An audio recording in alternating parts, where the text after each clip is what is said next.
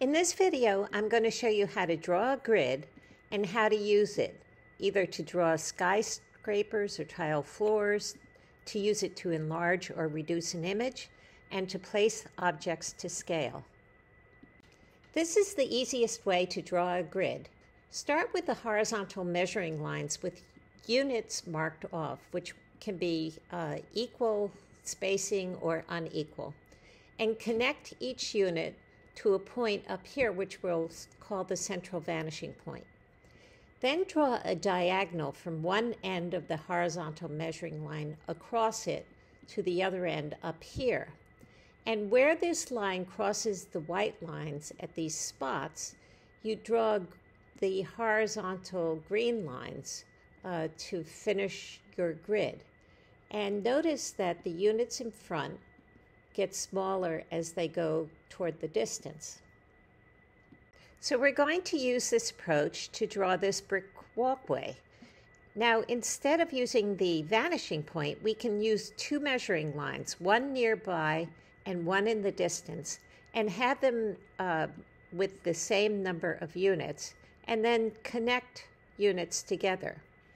And again, draw the diagonal across these lines, and where the diagonal crosses the white lines, you put in these red lines, horizontal red lines. And you could see that that corresponds to the pattern of the bricks. So one way to use a grid is to mark off regular units like these windows or tile floor. And here again, I have two measuring lines, so I don't have to deal with the vanishing point. And I connect like units together with the red lines. Then I put a diagonal again, the green diagonal, and where it intersects the red line at these blue dots will be a vertical line up. When putting in the reflection, have its edges vary from window to window so it looks like a reflection and not a thing. Another important use of grids is to enlarge or reduce an image. The easiest way to do that is to draw diagonals from each corner and then horizontal and vertical lines through the middle. And if you want the grid to be smaller, you do the same thing with the smaller rectangles. Then you put that grid over your original and your new drawing paper, and then you, for example, copy this part of the image to the corresponding part on the grid. Now, this is a much harder grid to draw and to use. First of all, you have to do a little math to figure out how many squares you have to put in. And then what if we want to use this square? Well, let's see, it's 3 over and 3 down. It's much easier to look at this grid and say, oh, I want this spot. And you know right away it's over here. So I definitely recommend doing your reducing and enlarging using this first grid. So when you're copying or enlarging an image, you have to use drawing papers that have the same proportions. And to find that, you pick a corner and a diagonal. And let's say this green one is our original paper.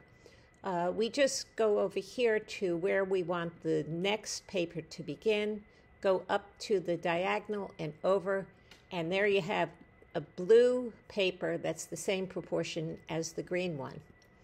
Now, you can use this, for example, to reproduce, let's say, this green rectangle by connecting its corners to the corner of the paper and then extending these lines out.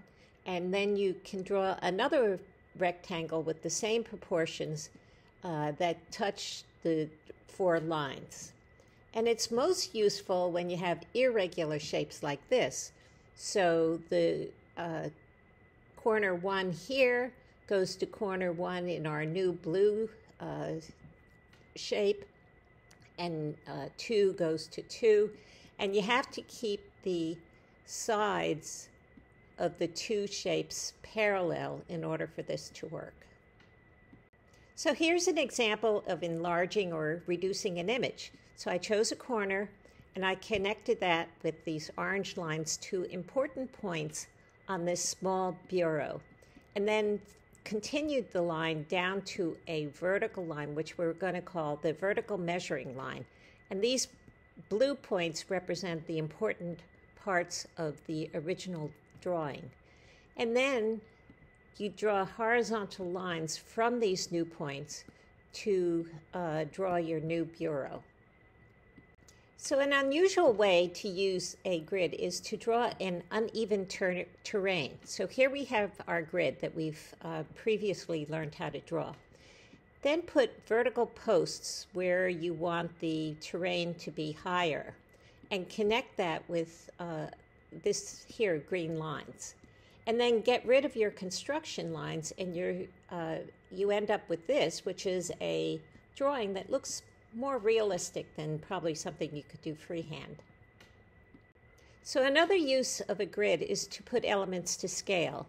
And a simple approach is to use converging lines as I did here, and then put your figures in the converging lines. And notice that I can move this figure over here, keeping her the same height, and everything will remain in scale. Now you can also use a grid. And again, you will need the converging line on top to dictate the height of the figures. But then you can put them in these squares in perspective that will determine the width and depth of the figures. You can also put elements to scale in a 3D grid. So I started again with the same grid that we constructed before. And I continue lines up the sides of this room, for example, even in the back. And then you need a vertical measuring line with units marked off, and you have these units converge toward this vanishing point on both sides. But when it reaches the back part, the lines are horizontal. So anyway, you end up with this grid. So you can put elements to scale if the units on the horizontal measuring line and vertical measuring line are the same, so that these are squares with equal sides.